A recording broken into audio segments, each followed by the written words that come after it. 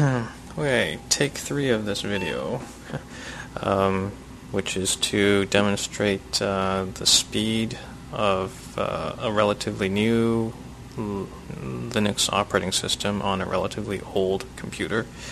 This computer is back from about the year 2001. It's a Pentium 4 1.6 gigahertz machine with 256 megs of RAM. And I don't know about the hard drive, but anyway, what I've got loaded is Lubuntu, which is the lightweight version of Ubuntu, which is the most popular Linux operating system for beginners anyway. I'm going to start it up now, and as you can see, I'm just going to let this thing run, and it should take about 30 seconds before we get to the login screen, which is not bad. It starts off, it's just blank to start anyway. In this demonstration I'll be doing a few things. I will show off how fast it is to load a program called LibreOffice, which is a free open source alternative to Microsoft Office, so things like Word and Excel. These are okay, so here we are at the login screen, so I'm just going to enter in the password. Anyway, yeah, so it's an alternative to Microsoft Office. I'll show you how you can open up Word document files. And after that, I will show just using the Firefox web browser to go to the internet, access the internet. So anyway, so this is the default screen that you'll see when you install Lubuntu. It has, like Windows, it has a start menu in the bottom left corner. Can't really see it in this video, but what I'm going to do is I'm going to open up the file manager. Okay, here we go, and go into the downloads, and here I have a number of documents. I will open up this first one, which is the a doc extension, so not the latest docx extension, which I think was introduced with Office 2007, 2010, I don't remember now.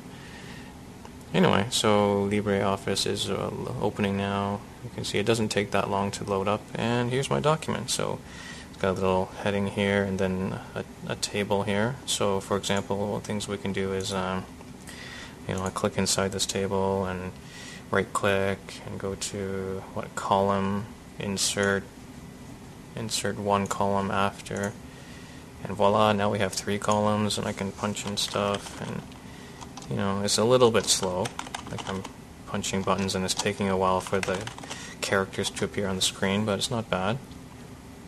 I have noticed that sometimes when you just kind of scroll up and down, things look weird, but if you just kind of minimize and open up again, then it's fine. Oh, okay, that's new, but I mean, I haven't seen that lately. Well, I don't know what that is. Okay, don't let that discourage you from giving this a try. But anyway, so let me just try to save the file with the changes. Save as. I haven't actually done this part yet, so this will be nice to see. So I'll save as test. And what format? File type, let's see. Okay, I'll save as the ODF text type, I suppose. I'm not sure what all these different formats are. And just go to save, see what happens.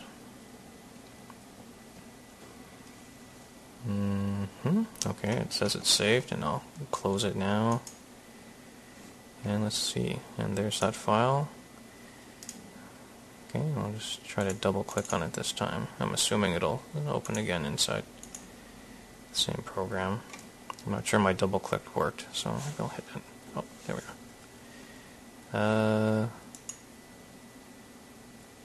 What am I looking at? This is a different program. AB Word. Okay, you know what? Maybe I'll edit that out of this video, or not. Yeah. Right click, then you can choose to open with whatever program. And changing the default association shouldn't be a problem. I haven't played much with this operating system, and by that I mean I haven't really played at all. This is really just my third time or fourth time booting this. But anyway, I can see my changes are here, and still looks great. So the other thing I wanted to point out, actually, I saved in the ODT format, which is probably not what.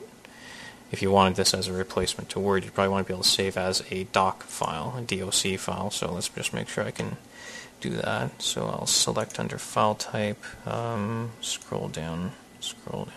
Microsoft Word.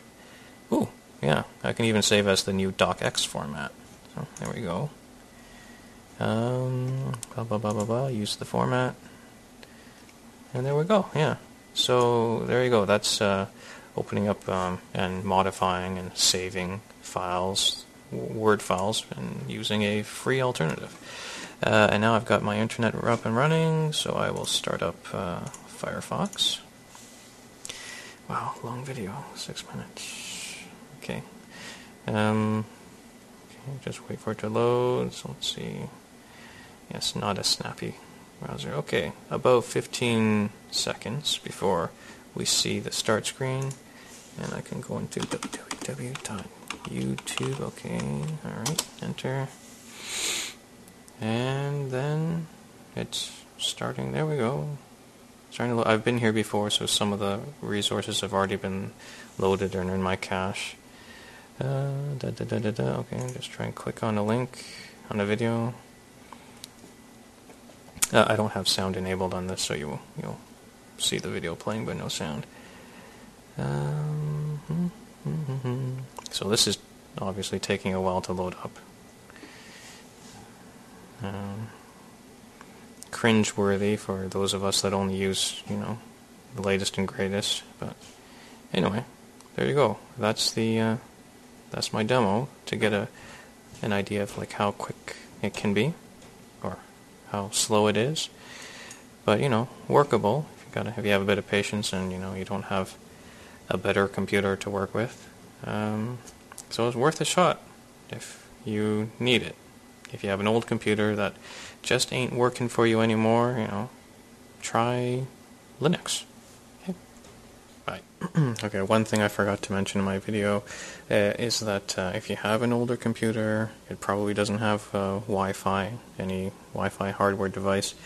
So one thing you can do, you can buy them online. You can buy different kinds, and the kind that I recommend if you have a bunch of USB ports is, is a USB type. This is the Wi-Fi device for this computer. Very small, just USB. It works out of the box for newer Linux operating systems, and this one in particular, or one like it anyway, I bought from a website called dx.com for $6.30 American and free shipping to my country, Canada. So pretty inexpensive if you need to get Wi-Fi for your computer. That's it.